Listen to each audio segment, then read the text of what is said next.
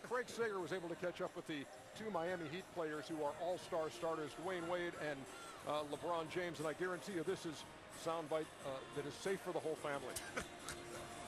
Well, thanks, EJ. LeBron James and Dwayne Wade are fixtures at the All-Star Game, together again for the 7th year, but the first time as Miami teammates. How appreciative are you for all the support you get year after year from the fans?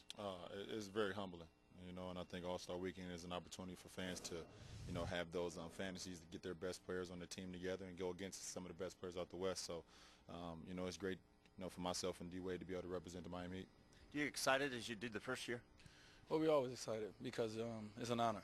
It's an honor to be picked as one of the best players, in this game, in this great game that we play in the NBA. And to be able to go with your teammate is something that everyone dreamed of, and hopefully we'll be able to go with our other teammate as well, and we can go as a threesome. So it'll be awesome.